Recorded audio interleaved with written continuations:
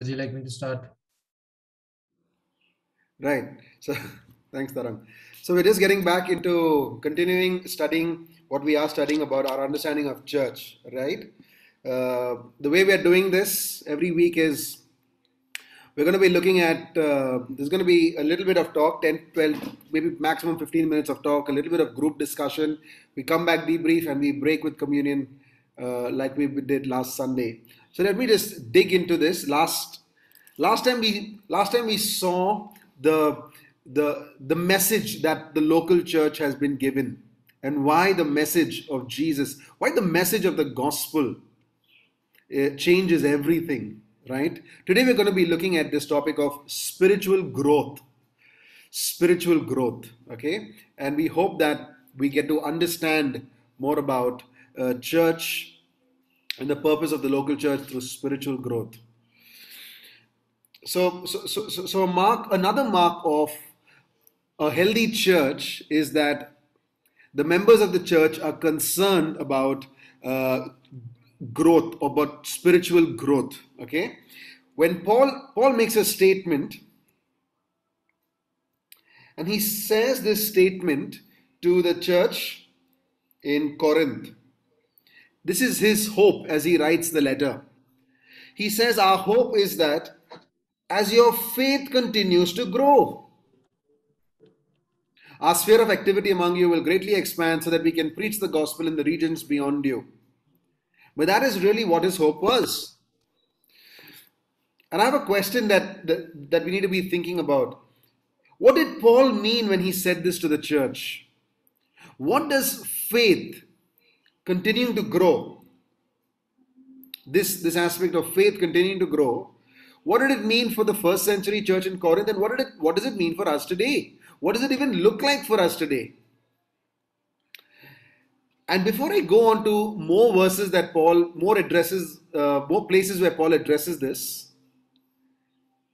before I go ahead, I want to bring to us an error, a possible error that we as Christians are very inclined, and we have a tendency to embrace.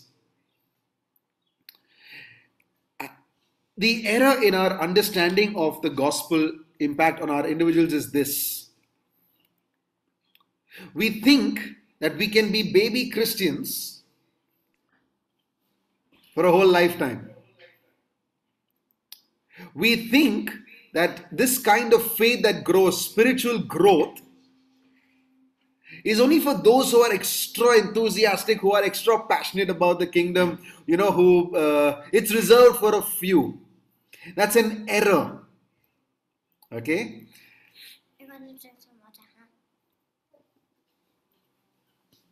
In reality, we see that growth is actually a sign of life. Even outside of the local church, okay? But growth is a sign of life. Growing trees are trees that are living. Growing animals are animals that are living. Growing involves this essence of increase and advance. So, what I'm really trying to say is,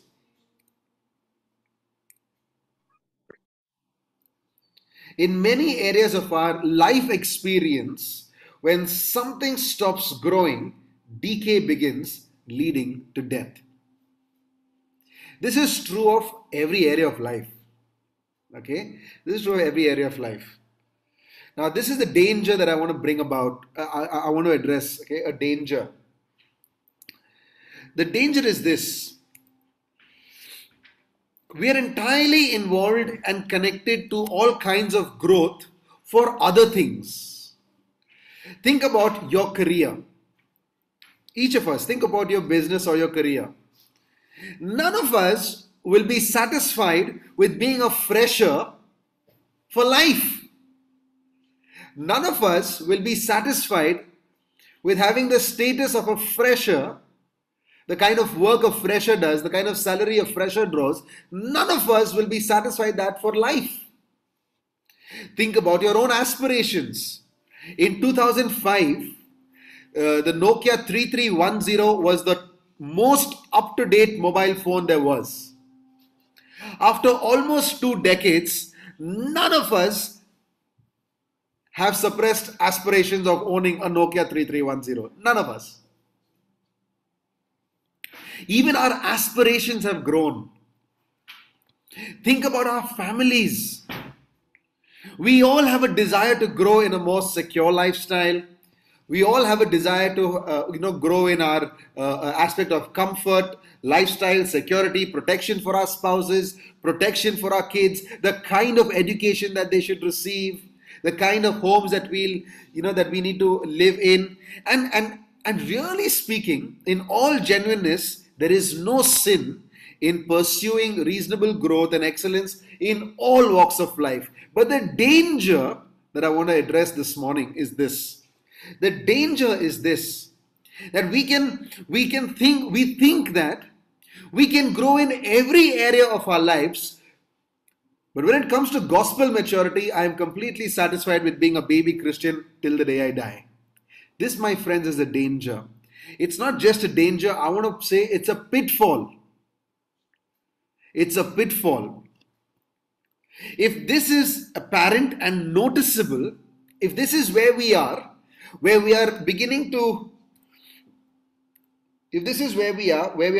say, I want to grow in every area of my life. I want to think about I want my aspirations to grow. I want my family life to grow.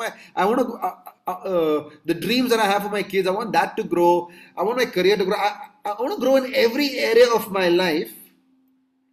But when it comes to the gospel, I am completely, deeply, enthusiastically satisfied with being a fresher. This, I think, is a pitfall. Okay, so coming back to Paul. Paul hoped that the Corinthians, and this is what I was said over here, Paul hoped that the Corinthian church, the faith would continue to grow. But it's not just to the Corinth church. He says this to almost so many churches that he went to. Look at this. He says this to the church in Ephesus.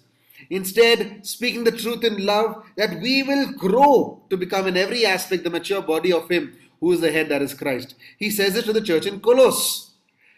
He says to please Him in every way, bearing fruit in every good work, growing in the knowledge of God. And then he says, being strengthened with all power. Then he speaks to the church in Thessalonica. He says, we ought always to thank God for you, brothers and sisters, and rightly so, because your faith is growing more and more. And the love all of you have for one another is increasing. It's not just Paul, even Peter. Peter said it in his letters when he exhorted the Christians. He says, like newborn babies crave pure spiritual milk, so that by it you may grow up in your salvation. We're going to be looking at this passage in the group discussion today. So that you may grow up now that you have tasted that the Lord is good. Friends, I want to bring this to you, that spiritual growth, maturity is a consistent theological theme in the Bible. In response to the gospel assumes that we are people who will grow. And I'd like to ask you this question. Look at this growth chart. Okay, and really this has got nothing to do with pointing fingers at anybody. You guys inspect your own lives. What does growth look like for you and me today? There was a time where each of us fell in love with Jesus. I don't deny this reality. I really believe that there was a point of time in history that each of us genuinely fell in love with Jesus.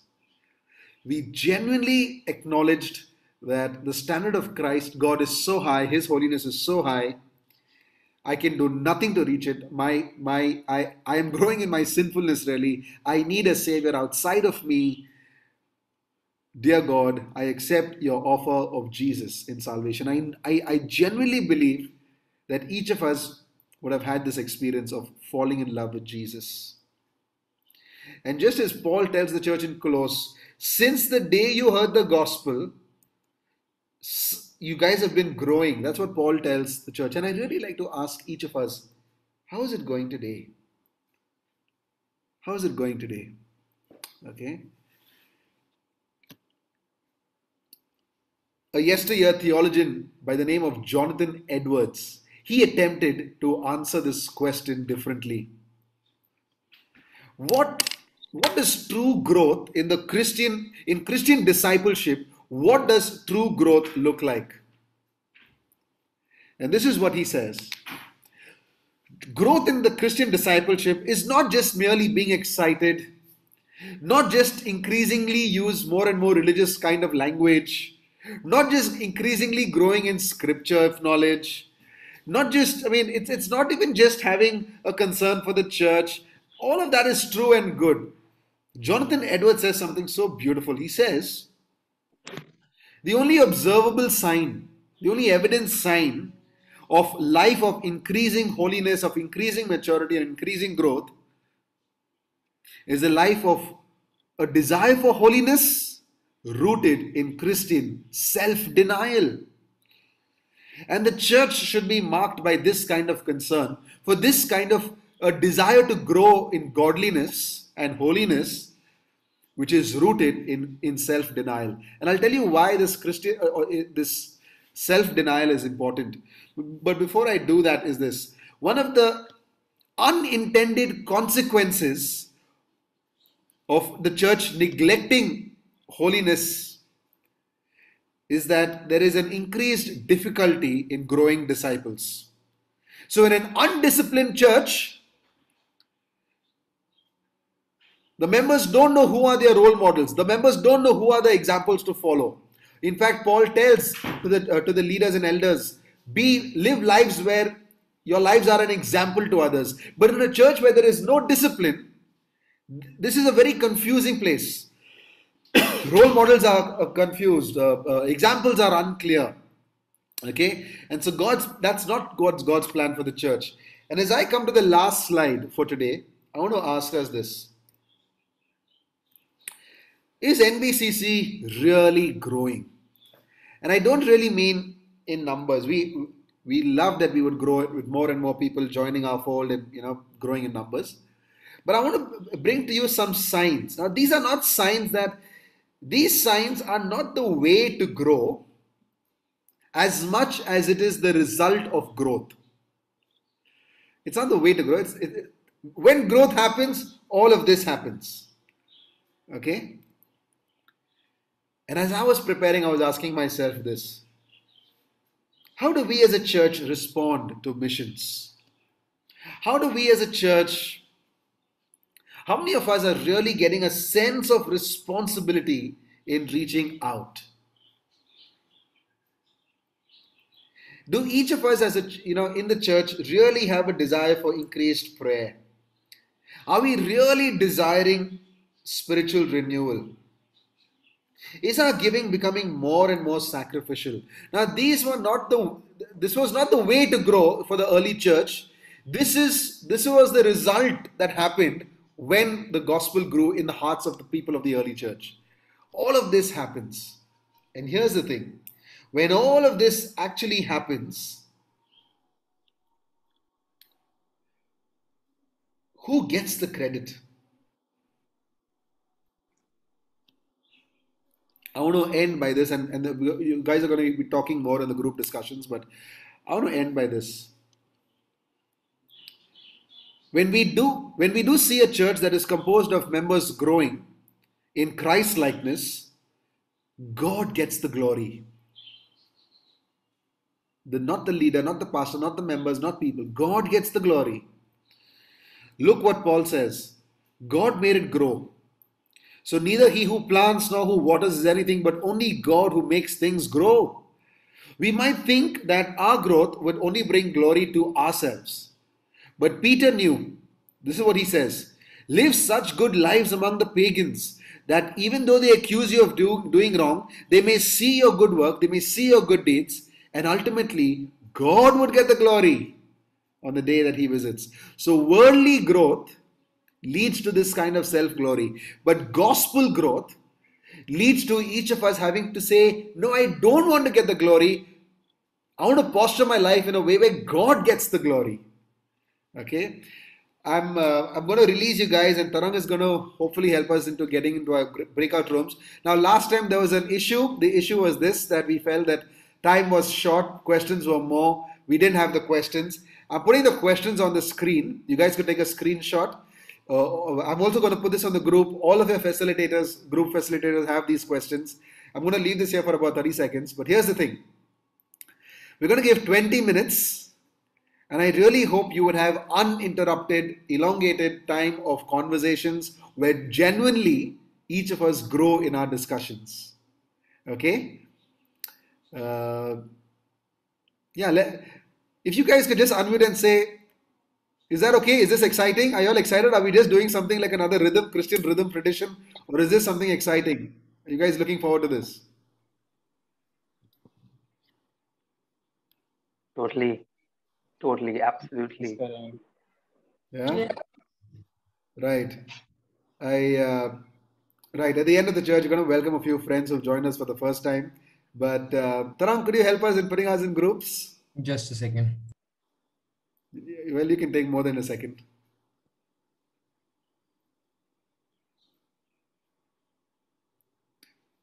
Right. Okay, till the time you go to your groups, listen to some music.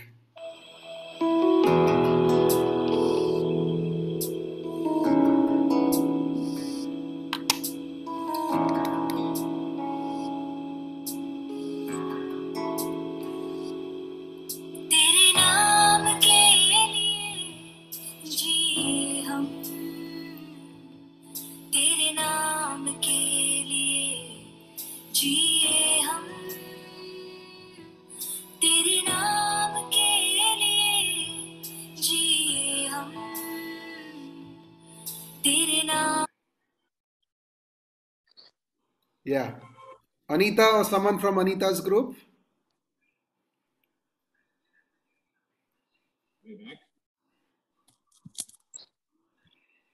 Yeah, so regarding first question, so what will what is Peter's hope for this Christian? So the first thing which we saw was like getting rid of ourselves. So by seeing the verse, so what we learned was like getting rid of ourselves. So that should be the prior point. And like in the verse 2 said, like a newborn baby, like I have to get rid of myself first, and then I have to crave for more spiritual milk as a like a newborn baby. Like I have to crave for it. It's like I have to crave for it, and I have to grow up in that salvation. So that's what we could identify from that verses. And uh, growing up in the salvation was like not because growing up in faith and gifts of Holy Spirit. So we have to grow up in that, and we have to practice that in our life. So grow up means like not just knowing or to have more knowledge of Scripture or to have daily Bible reading. So we have to start implementing that in our life as well. So that's what grow up means. So that's what we could realize from that verses and from those two questions. Thank you so much. Implementing. Did any other group have any thoughts on this first question?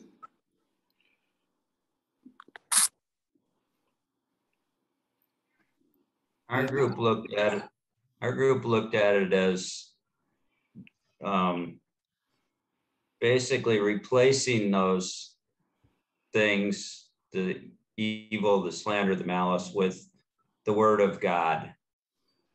Right. So, desiring the word of God, and it would basically remove those other things from our life. It's beautiful. That's beautiful. You guys try to comprehend on what's the process of doing that? We actually did discuss that a little bit, and we came to the consensus that the Holy Spirit has to be developing, or God has to be developing, that desire within us. That the desire is innate in mankind, and you can see that in the way in the Old Testament they generated idols and built idols, and they were worshiping something at all the time. So that that desire is innate in us. That's right. And That's right. but we need the Holy Spirit to point it in the correct direction towards the true and living God.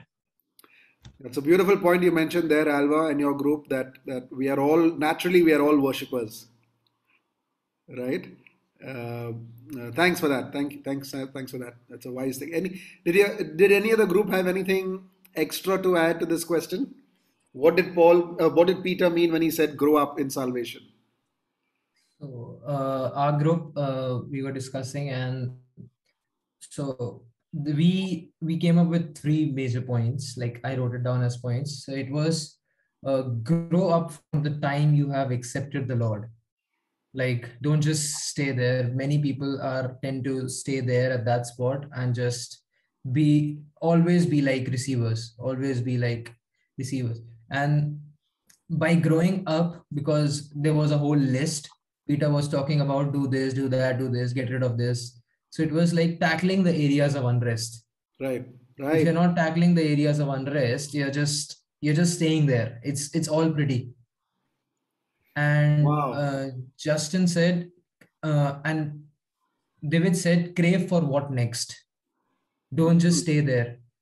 And so Justin came up with this verse, Hebrew 5, verses 13 to 14. It says, anyone who lives on milk, being still an infant, is not acquainted with the teaching about righteousness. But solid food is for the mature, who by constant use have trained themselves to distinguish good from evil.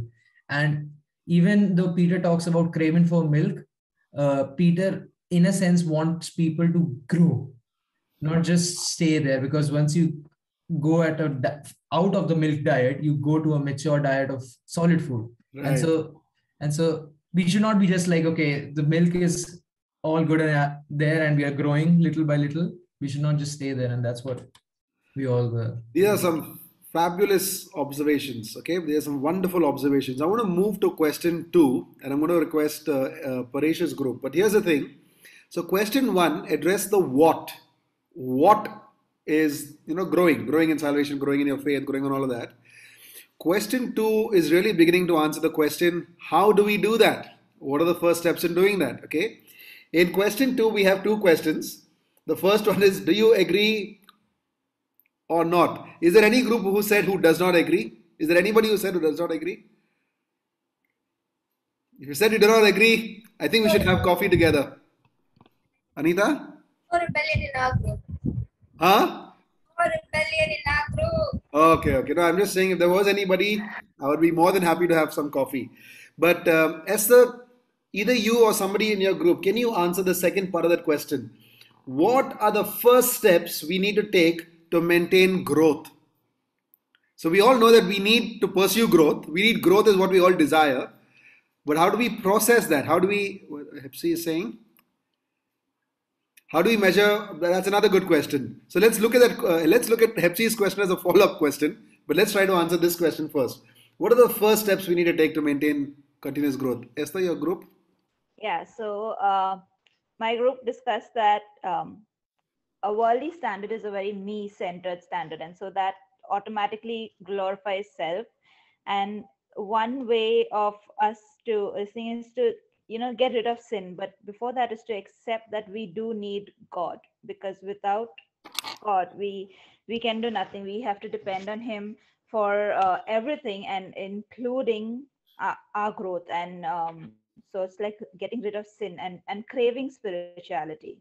And Mojesh also said, like, So the growing first point you said is accepting and realizing our need. That we are weak, isn't it? yes. Okay. Yes. Yeah. You're saying the second thing? Mojesh was saying something? Yeah.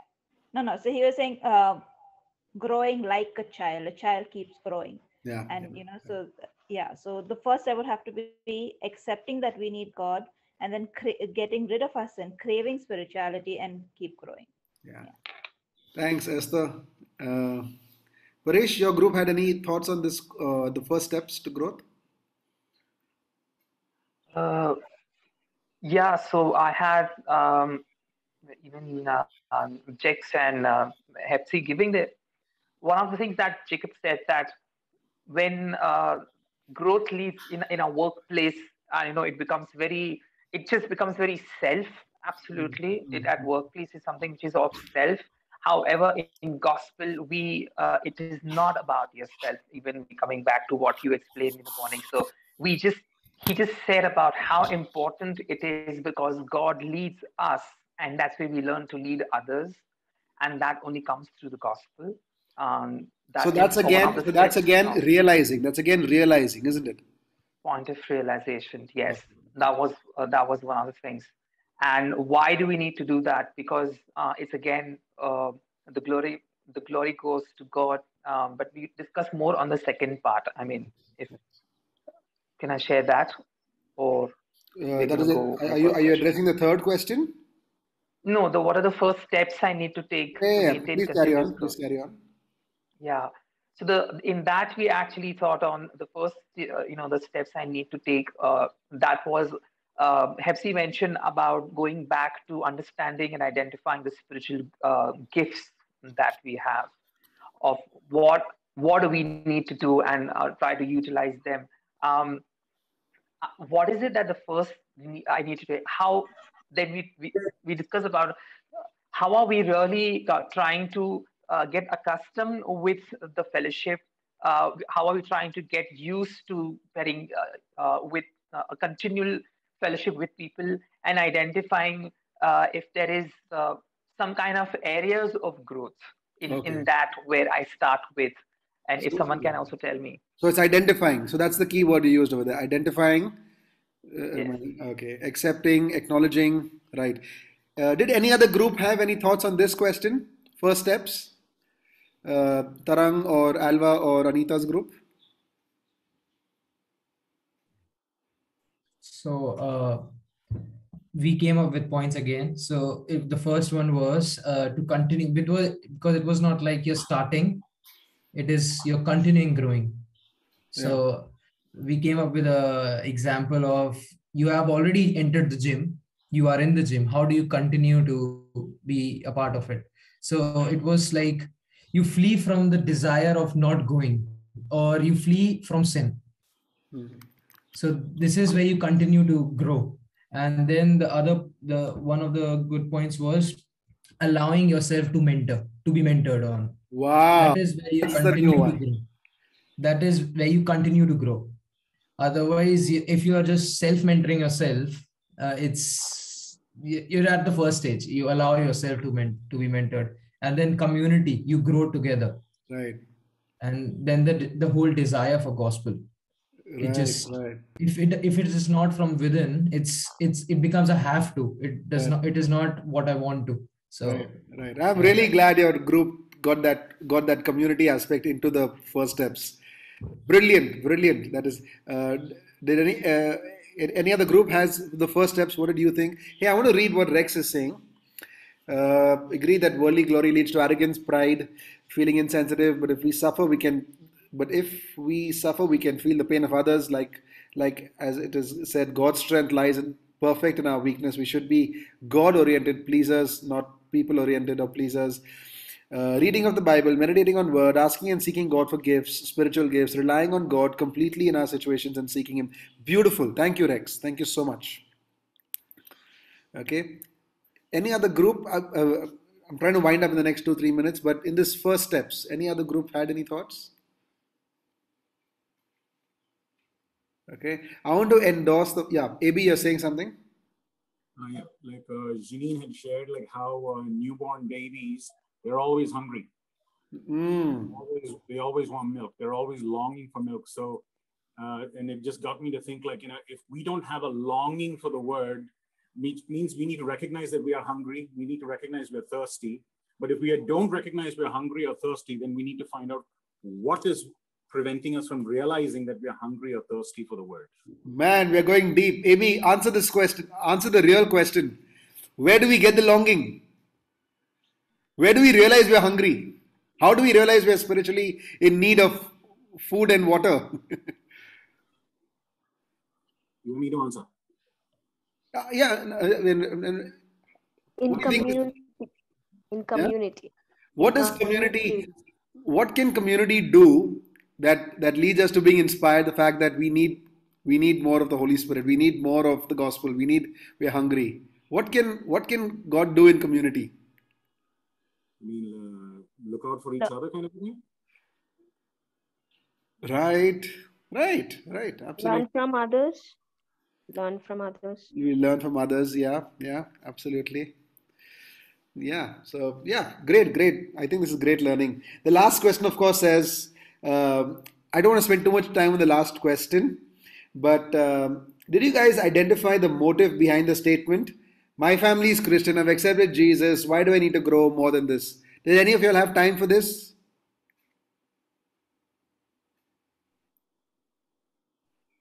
Yeah, so Alva shared like how um, it's not. I mean, Janine also like it's not that we because our parents are Christian or we've come born in Christian families that determines how we need to grow as Christians. It's this journey is our own. Yeah. It's our solo walk. Yeah, Ruth was saying how just because she grew up in a Christian family, she has to make the relationship with God on her own because it's a relationship between her and God, or it's a relationship between me and God. Right. So our parents, our family, they have nothing to do with our relationship with God. Just like, my parents don't have much to do with my relationship with my wife. Oh. They have their own relationships with my wife, and I have a relationship with my wife. Right. And so it's Ruth was pointing out how as we grow up, from children and become adults, how we have to basically take that responsibility on ourselves. Right. Hey, I think that's amazing. You know what's really amazing is when we're doing all of these group discussions and talking about it, time just flies. And before I knew it, it's already 1 hour. And you won't believe, last month when we leaders were talking, we said, guys, let's bring it down to 45 minutes. Let's bring it down to 1 hour. Let's let it be more and more meaningful. But I realized that as we're digging more into conversations and scripture, we're really enjoying being together. Time flies when you're having fun.